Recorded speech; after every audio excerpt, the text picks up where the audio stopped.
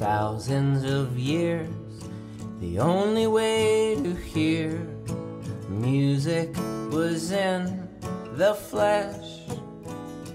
From rocks and sticks and gourds to lyres and harpsichords, you couldn't own music, so there was no theft.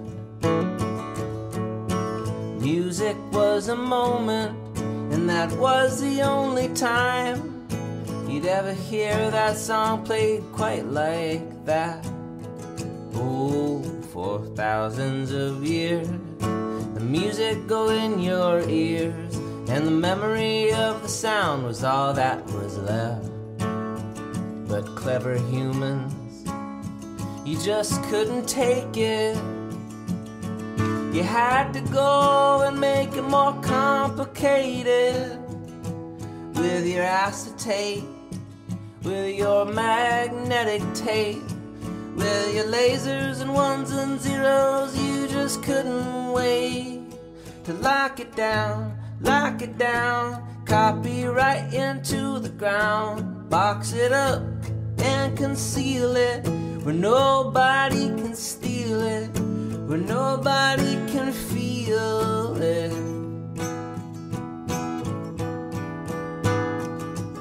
Now I sing for my supper, I sing because I love it, and I sing just because I can have fun with it. And I want you to have this song, and if it makes you want to sing along, well then I want you to take this tune and run with it. I try not to shout, but I do want to be heard. I try to be the best citizen I can be. So when I open up my mouth and the sound comes tumbling out, I capture it only so I can set it free.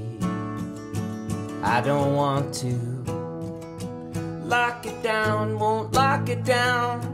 And if you like the sound, it is yours, you can keep it. What I sow, you can reap it. If this somehow piques your interest, well then please be my guest. Take it, change it, make it.